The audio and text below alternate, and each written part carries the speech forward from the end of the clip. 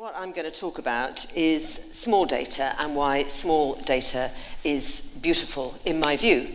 Not necessarily more beautiful than big data, but a beautiful part of data. So, and what I'm going to be doing as I do that is to reference my own experience of analysing political data, talking about a couple of elections that I've worked on, including the most recent one. So, but first of all, why is small data so beautiful? Why is it so important? I think it does a number of things, some of which big data can't do or doesn't do very well. The first is it provides a kind of diagnosis. So how I always explain it, if I'm talking to a client or potential client that hasn't used qualitative research before, I say, what the quantitative data, what the big numbers will tell you is 70% of people think this or that or the other. And what the qualitative data will do is to help you to understand why they think that. And in my view, that really matters, and you need to know it. What it can also do is give very deep insight, particularly into specific audiences. So, for instance, in an election scenario, we might be very interested in how particular groups of voters are behaving and performing and what they're thinking. And I think that it has a unique ability to help us to do that. It can also give behavioural insight, and in fact, one of the projects I'm going to talk about is one where we used a kind of ethnographic element. And so what we're doing is we're understanding how people behave, what they did, rather than what they tell us they did. Because I think one of the problems with any kind of collected data is you're relying on people's memories. They're not always perfect. They might not remember very well, or they might not want to share with you exactly what they did. They might want to finesse it slightly. So actually, the kind of behavioural insight that you get can tell you exactly what people did. It can be citizen-led. One of the problems with polling is that you ask the person a question and they answer the question, but by the very nature that of asking them the question, you have kind of prompted them. With the project that I'm going to talk about, all of the activity was voter-led. They could talk about whatever they wanted, however they wanted to. And I think it gave us some very different findings. It's very vivid as well. If I'm trying to collect data and make it data that I need to act on, or actually is more often the case, in my case, trying to persuade somebody else to act on, it really helps to be able to use the voice of, in this case, the voter, to help people to really understand what that person thinks and feels. It's much more persuasive than me telling them about it or a number describing it. What else? There are lots and lots of different sorts of qualitative. I'm happy to talk about any of these. I use a mix of all of them. I use qualitative, I use group discussions, I use focus groups. We use a lot of co-creation where you might have different audiences kind of coming up with solutions collectively, deliberative, where you might give people some information to kind of upskill them, and ethnographic, which I've talked about. And then the other thing about small data is it really so much less accurate than big data? And this, I think, is one of the really interesting questions, because the last election, of course, was not the first time, as most of you in the room I'm sure will know, that the polls got it wrong. And I got the short straw in 1992. I happened to be running the Labour Party's polling programme in that election. And you can see here what the polls told us as we ran through, you know, the polls running up to the election, and then at the bottom, the actual result and how far out it was. Now, one of the interesting things, and actually even the exit poll was wrong. And I think that there were a number of reasons. You know, there was a big inquiry, and in fact the polls have seemed to be relatively accurate since then, up until 2015. But one of the things that I learned in that election was to trust my instincts better. Because throughout that election, I was obviously doing reviews of all the published polling data. I was reviewing Labour's own polling data and running that programme, but I was also managing a programme of focus groups. Here's the interesting thing. People coming back from doing the focus groups were saying, this doesn't feel right. You know, I'm looking in the whites of people's eyes, and I don't think they're going to vote Labour. set that against the published polling and and actually Labour's private polling as well. You know, hands up to this. I'm not going to pretend that, you know, I had it right and others didn't. But setting that insight against those polls, I didn't really trust the instinct. I felt, well, you know, those are numbers, and this is hunchology, isn't it? I mean, actually, it's probably wrong. It turned out not to be. Exactly the same happened in 2015. And in future, I shall be trusting focus groups very much more than I have done. So, yeah, in 2015, it all seemed so certain, didn't it? You know, I mean, I don't think there was a pundit in the land who didn't predict a hung parliament one way or another. The only question, the only debate was who was going to be the largest party, and some jumped one way and some jumped the other. But it was literally neck and neck. And I don't have to tell all of you, because you will know this is where we ended up. I mean, interestingly, actually, the smaller parties were more accurately predicted, or appeared to be more accurately predicted, but way out in terms of the larger parties. So, what was I doing that election? Thankfully, I wasn't running Labour's polling or any other political party's polling, but I was doing quite an interesting project for The Guardian. And what we'd set out to do, actually, was to dig a bit deeper. And we sat down with The Guardian and we debated at some length how we could come up with 5 seats that would tell the story, because they're a newspaper, they wanted to have a story to tell. We wanted to tell the story of the election. So we picked 5 seats that we thought would sum up the election quite well. And these are the ones that we chose. So we chose Glasgow East because we wanted to see what was happening with the SNP. Was it really taking off? This was actually Margaret Curran's seat, the Shadow Secretary of State for Scotland. We chose Dewsbury, which was a more traditional kind of Labour-Tory two-way up in the north of England. Taunton Deane, which was a kind of how far is the Lib Dem vote going to collapse kind of seat out there in the southwest. Thanet South, for obvious reasons, because Mr Farage had decided to make that his gambit for being an MP. And Ealing Central, we were interested to have a London seat because London did seem to be performing very differently, and we were very interested to see if that was the case. So those were the 5 seats that we chose. And what we did was unashamedly qualitative. We convened a panel of, in fact, it was more like 15 people, because we slightly over-recruited, fearing some dropouts through the process. In fact, we didn't really get much dropout, so we ended up with a slightly larger sample. 15 people in each of those constituencies. They were chosen in terms of demographics to represent a bit of a split, a bit of a mix of each constituency. And in terms of past voting behaviour, they replicated whatever had happened at 2010 in that constituency. And they were all people who said they were undecided how they were going to vote now, but certain to vote.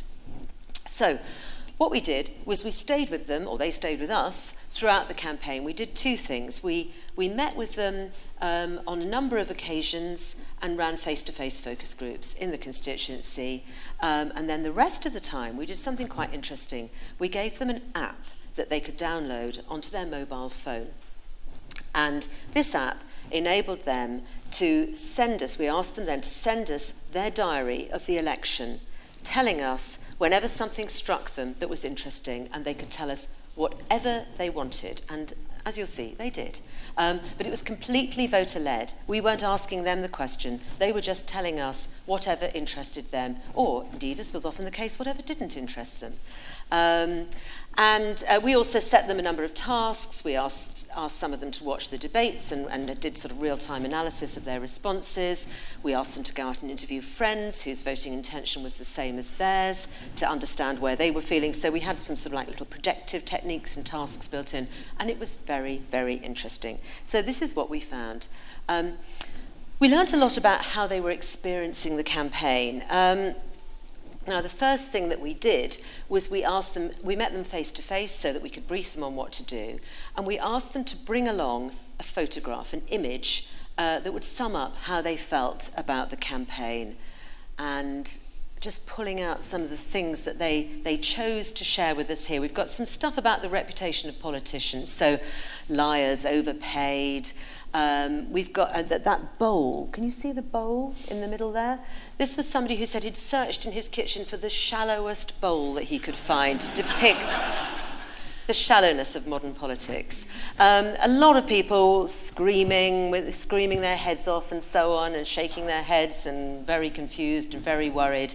And actually, it didn't change that much as the campaign went on. I think one of the things that we learned was that almost the more people saw of the campaign, the less sure they felt about how to feel about the campaign. So that was quite interesting.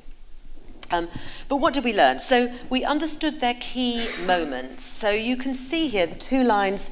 The top line is the sheer number of comments. The bottom line is the number of commentators. And you can see there were sort of blips as we went through the campaign. Some of them were provoked by the debates, which was the main thing, the most sort of campaign event that people noticed and were interested in. But a few other things stood out. So, for instance, the first big blip, you can see like two blips in or something, was the Trident Michael Fallon attack on Ed Miliband, which caused quite a lot of interest. A little bit later on, we got quite a lot of interest about the Millie Brand interview, the Russell Brand interview that Ed Miliband did. But you can see there, those are some of the things that they are picking up on. But sometimes it wasn't always what you would think. So, for instance, just pulling out 1 week, and here's 1 week's analysis. So these were things that happened in 1 week. It was the beginning of the short campaign. So Parliament was dissolved.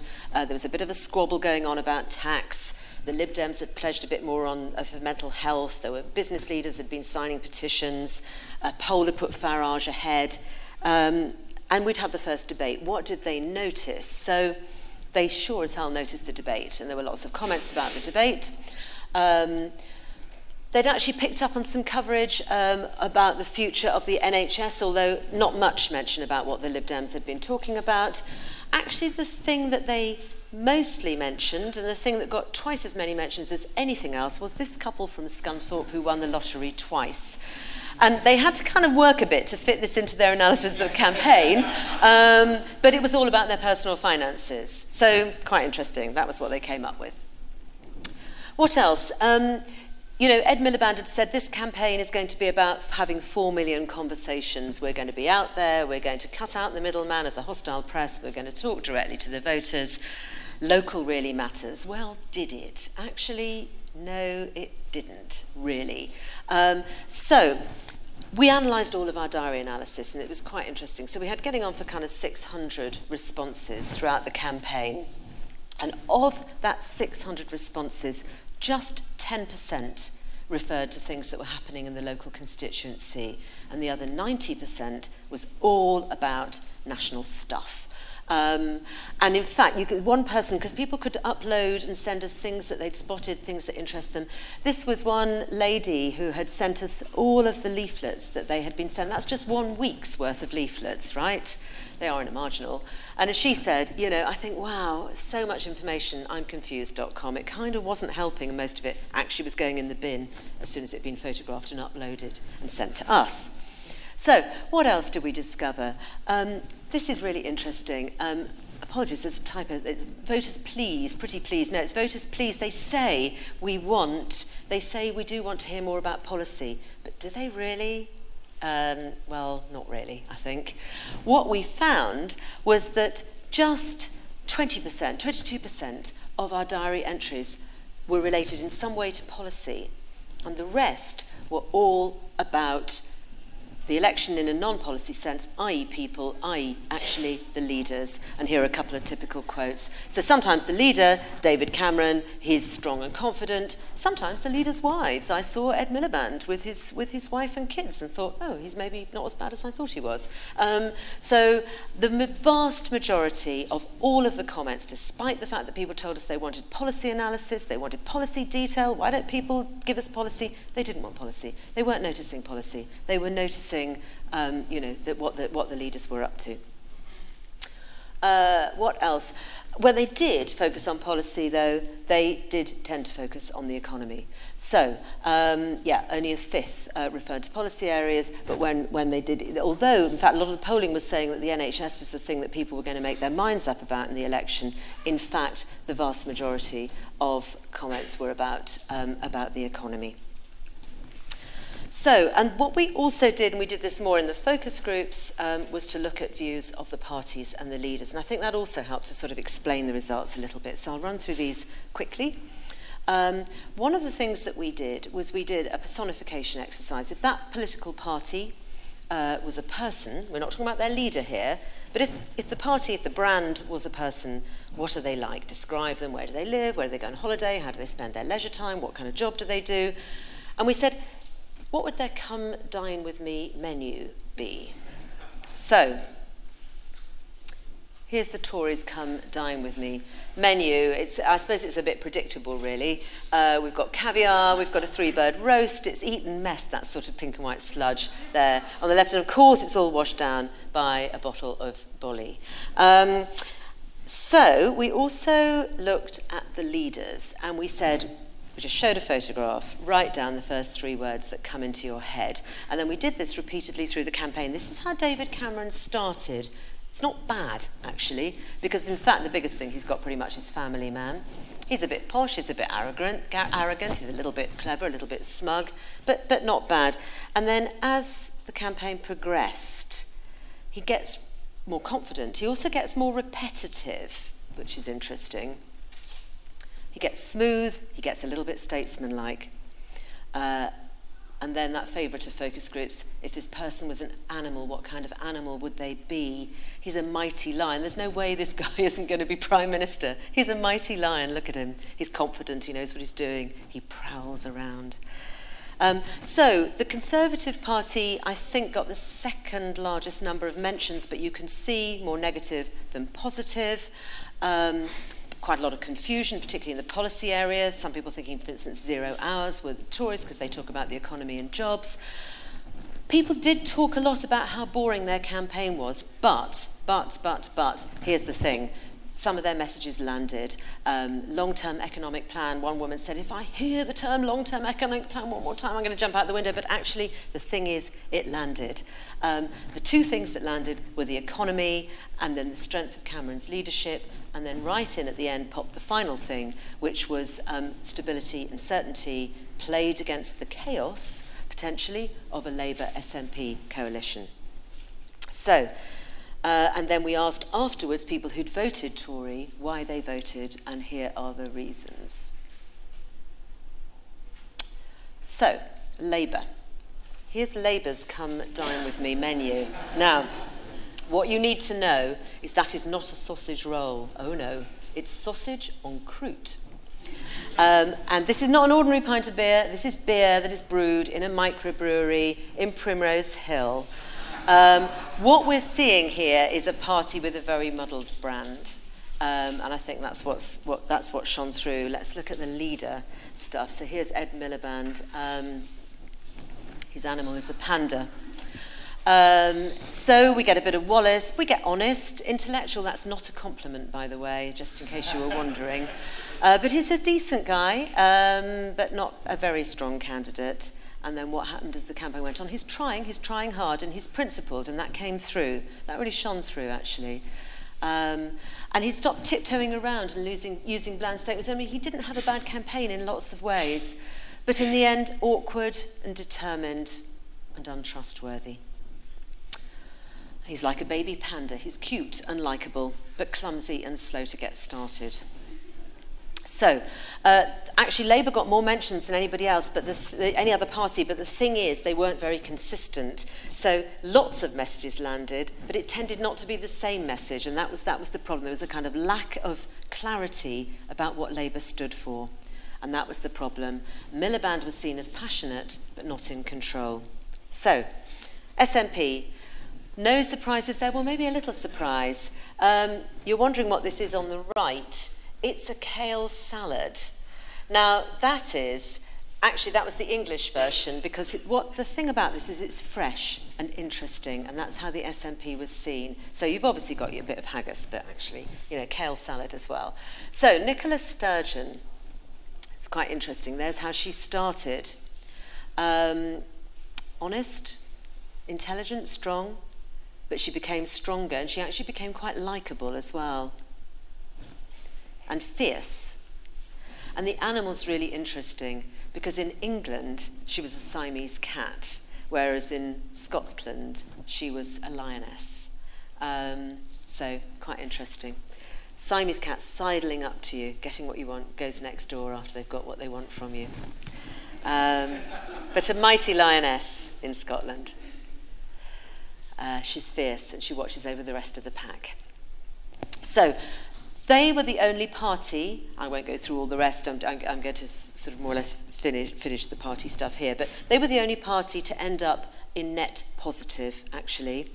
But what we saw was, as you would expect, really, a polarisation between the messages that worked for them and what worked in Scotland and what worked in England. So voters in Scotland were having a kind of initial battle between their hearts and minds, but ultimately they voted with their hearts. Voters in England initially hadn't really heard of the SNP and were still a bit confused. I mean, we had some of the English voters wondering if they might be able to vote for Nicola Sturgeon because they quite liked her. And they were a bit confused about that, but then respected and then ultimately a little bit feared as the campaign unfolded. And, you know, that played out too in the messages that landed. So the strength of Sturgeon as a leader, end of austerity in Scotland, but in England, fear that she would hold Ed Miliband over a barrel. And that was about his weakness, actually, rather than her strength. Not necessarily a problem for a future leader, very much about him.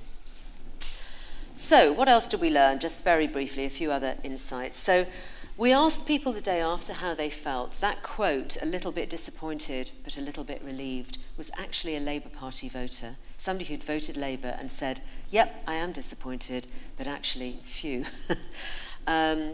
At least we'll continue in the same direction. People were very pleased to have a stable government, surprised and pleased. I didn't really want a Tory government, but I suppose the last 5 years haven't been that bad. And in a way, you know, it plays out, it's that old adage, there are really only two election themes, election slogans, there's time for a change or steady as we go. And ultimately, it was steady as we go. What else? Just a few other points that we learned. So I think one of the things that struck me through all of this was that all our voters going in were undecided. But a lot of them were leaning one way or another. And I think what people do in this context, particularly in the excitement and frenzy of a campaign, is they garner evidence to support the view that they already hold. And they use that to filter everything that they see. So, you know, we found, for instance, that the Conservatives are trusted to get the deficit down. So claims, however, that the benefits of recovery are working for everybody fell on deaf ears. They didn't believe that. And nothing was going to persuade them by this time. They had a fixed view that they weren't benefiting from the economy themselves, and nothing was going to persuade them away from that. Equally, they believed that Labour was going to mismanage the economy. Labour's deficit lot on the front page of their manifesto was way, way too late. It was just ignored by people who already had decided that they were spendthrift. So the only policies that land, assuming any policies ever can, are those that symbolise a kind of deeper truth and something that people already believe. So, you know, they resonate with long-held values. So Labour's non-doms almost worked, which is why the Tories actually had the dead cat strategy of distracting away from it, because it was actually starting to work. It was something that was quite popular, and it played to a strength and an existing belief. It worked. Policies that confirm an existing prejudice. So Labour's pledges are spend, spend, spend, while the Tories, who actually had the biggest, you know, kind of uncosted pledge of all, which was their pledge to support the NHS to the tune of many billions, went unnoticed or unchallenged for that reason. Counterintuitive policies can occasionally prompt reassessment, but I think they don't work very often. The example of it working here was Sturgeon in the debates talking about appealing beyond a parochial sort of Scottish interest. But I think actually you can't rely on that happening. Okay, so what we found was that on many issues, the two main parties were quite simply mirror images of each other. And it's easy in this sort of post-election glow for the Tories to forget that, you know what, they weren't that good either. They had lots of shortcomings. They were competent, but they were uncaring. whereas Labour were well-meaning but not competent. The Tories were strong on the economy, but not in a way that was going to benefit ordinary people like me. Labour was strong on the cost of living, but were going to wreck the economy by spending and spending. And the Tories were actually dangerous on the NHS, whereas Labour were well-meaning on the NHS, but incompetent and incapable of delivering. But at the same time, what we also find is in lots of areas, those two main parties were flip sides of the same coin for a lot of voters. And a lovely little bit of animation there. So they kind of look and sound the same. They're all posh career politicians, wherever they come from, whichever party they come from, apart from Nicola Sturgeon, of course, drawn from a kind of poncy southern elite. And career politician is the worst insult that a voter can hurl at you if you're a politician. They talk to each other, they don't talk to me, or more precisely, they slag each other off. Lots of in-jokes I don't understand. They're competing on the same tiny patch of land. There wasn't much to inspire people, actually, and people weren't inspired, quite frankly, perhaps because of that. And this was a really interesting thing. Almost everybody in our panel came to the conclusion that all the parties were talking to somebody that wasn't them. How big a failing is that? They all felt that all the communications was directed cleverly at some particular group of voters that wasn't them. So, in the end, the election was about fear. And the question really was which fear was going to win out. Were people more fearful about their own finances, or were they more fearful about public services? And ultimately, I would conclude that trust in the Conservatives' competence and ability to deliver mattered much, much more. So, where does that get us? One thing I'm doing now is, or I have just completed doing, in fact, is a piece of work for Labour. And actually, I could have used any method I wanted to, but I chose to do focus groups and to do very in-depth, quite open focus groups to kind of understand what went wrong for Labour, to help Labour kind of, work out what its longer-term goals need to be for the new leader, and also to give the interim leader, Harriet Harman, some sort of quick wins, some short-term, how she could best use her time, the short time she has available. And I debriefed this earlier. And I think, looking at that and then reflecting on this, I think the writing was on the wall, really, in this Guardian work. I think it was pretty clear, because ultimately, and this is private polling, I don't know if they're going to share it, but, it was very much about the economy.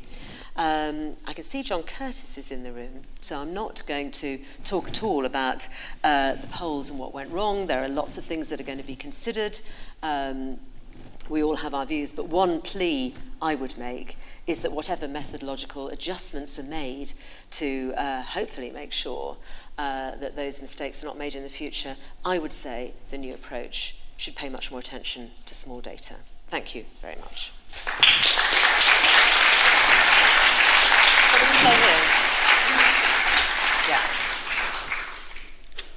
Thanks, Deborah, for making a very strong case against the big data election premise and arguing for small data. Many of us at the RSS, I think, would probably agree that, that there's a lot of virtue in small data. I've got some time now for questions and comments, so if anybody's interested, raise your hand. So yeah, Nigel Marriott. I'd be interested to hear a bit more about the Taunton Dean one that you looked at, because one of the things the Lib Dems were relying on was an incumbency effect. Yes. And I admit your slide showed that only 10% of the messages referred to local issues. So I'm wondering, did you pick up any evidence that there was going to be an incumbency effect? Because obviously it didn't transpire. Yep. If you just pass the mic along. Hi, Deborah. Really fascinating presentation. I'm Bernie Aite from Shelter. One of the things I wanted to ask you was, given what you said about the importance of the economy, stupid, and personality, was there anything you were picking up amongst the panel that steered you towards thinking that different groups were going to be more important this time round? Yeah. Given previous elections about Worcester woman and Monday a man. Pass it straight to the next person. Andrew Keckwick, voter. Please, could you say more on how you selected your panel? Yeah. Taunton Dean point then, well, there wasn't an incumbent in Taunton Dean, actually. So the MP had stood down, so it was a new candidate. So we weren't able to explore that. But it clearly that, you know, since the Lib Dems reduced down to, 8 MPs, it obviously wasn't working so well for them. They have historically relied on that. I mean, you know, if I'd had to guess, I would have guessed, for instance, that Simon Hughes would have held on to his seat. He didn't. I live in Hornsey and Wood Green, where Lynn Featherstone, who is an incredibly popular local MP, lost her seat. So I don't think that it helped them in the end, or, you know, and certainly what we found was that when people were thinking about the election, and the things that interested them about the election were what were going on nationally, not what was going on locally. They could have talked about anything they wanted, and they didn't. They didn't talk about local. Yeah, the economy. Actually, I meant to pick up on a point that you made about the economy, because it's very interesting, isn't it? Yeah, Labour has been unfairly blamed for causing the financial crisis. The problem, I think, is that perception is reality. It doesn't matter whether it's right or wrong. You know, if that's what people think, then if the Labour Party want people to listen to them, they have to start their argument with where people are, not where they wish they were. And actually, you know, the work that I've done since the election suggests that there is a complete conflation. I know people are wrong. Most people in this room probably know people are wrong, but it doesn't matter. If that's what they think, then that's what has to be dealt with. That's the challenge for Labour. In terms of different groups, I've always resisted all that kind of Worcester woman-y stuff, but what I would say is that I think one of the big things that has been overlooked, gender didn't seem to play a particularly strong part, but age, I think, was massive. And I think that Labour really, really underestimated the importance of older voters and massively overestimated the importance of younger voters. They targeted a lot of the campaign at young people, all the things like, you know, Millie Fandom and, you know, Russell Brand and all that stuff was all their emphasis on social media and so on. A lot of talking to young people, and they didn't turn out and vote. And there aren't that many of them anyway. And Labour bled older voters. They just didn't really have an offer for older voters. So I think there were some real issues there. Andrew, the panel selection. So yeah, what we did was we recruited the panel in the same way that we recruit for focus groups or whatever. So we have recruiters around the country. We give them a spec. They go out in the street and they find people that match the spec. And the spec, we agreed, working through this with The Guardian, as I think I said, so we, in terms of demographics, we got a kind of a mix of people that was representative of the constituency that we were in terms of, you know, ethnic background, age, social class, and so on. And then in terms of voting intention, we matched it to what had happened in 2010. And then the other two screeners were that all the voters were undecided, but that they would definitely vote. So that was what we did. Great. We have room for another couple of questions if there are any. So we've got 3 here, and these will be the last 3 questions. So, Hi, my name is Matthew Shaddock, I work for Ladbrokes. I know you said that local issues didn't seem to be very important for the panellists, but I wonder whether the local tactical considerations in those seats, for instance in Thanet South, presumably many voters had to think about the local electoral situation, whether that proved to be particularly important for people in your panels. Yeah.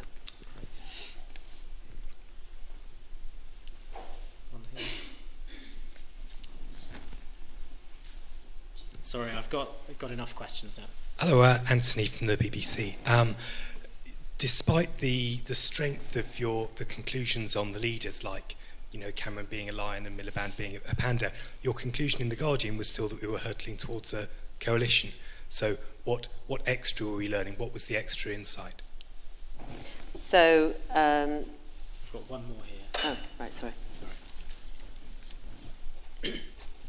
Hello, Helena Djokovic from the Political Studies Association. You said a lot of people actually wanted continuity and that was kind of the safer option for them. But were they then, to some extent, influenced by the polls in thinking that it would be another coalition? You know, or did they think, well, actually, it was a purely Conservative government and that was what they'd get the second time round. That question, I think, matches a bit with the tactical voting question. The tactical voting thing was something that people felt very kind of anxious about, actually. In all of the constituencies that we were in, people were very worried about the broader implications of how they placed their vote and what that might mean.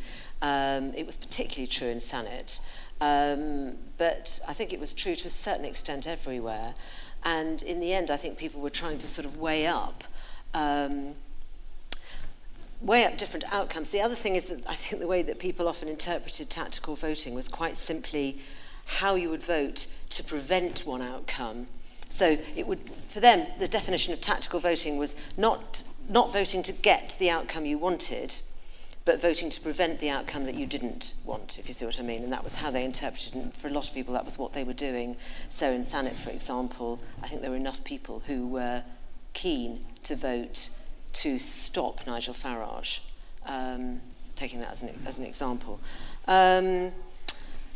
What else? Anthony, the coalition. Yes, and I mean, actually, that ties together with your point too, because, you know, everybody was convinced that the polls were right. I was convinced the polls were right. You know, the people in the focus groups were convinced the polls were right. They certainly thought that they were going to get a coalition. And when we contacted people the day after, obviously they were as surprised as anyone else. And that's where some of the relief came in, actually, because they were then actually often quite relieved that they were being handed a stable government rather than one that they thought might be unstable. But for me, and I mean, there was no extra insight. What I've just shared with you is what we were being told from our stuff. I was then putting that together, as were the people who were writing the thing up in The Guardian, with what we knew from the polls. And I was not trusting what I was hearing as much as I was trusting the polls, you know. My mistake. Great. Well, we'll stop there. So if we can thank Deborah. Okay, pleasure.